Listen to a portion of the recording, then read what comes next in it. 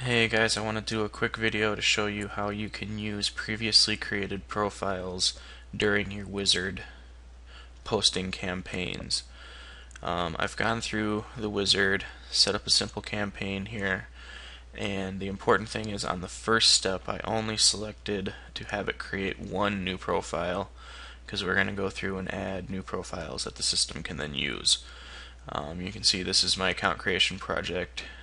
You don't want to delete it because all the schedules are chained to start after the account creation project.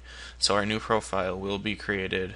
We'll use that one, but now we'll add in some new profiles that SCNuke will be able to use as well with these projects.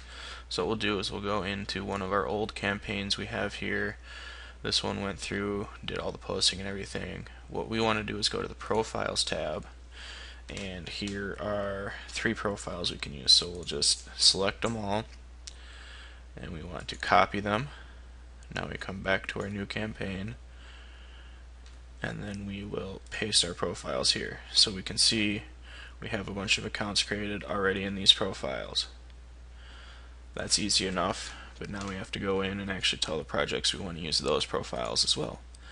So we'll have it, we'll pick one of our social networking projects here, and up here where it says profile, select the drop down here, and there's actually all these. We'll have it select from all.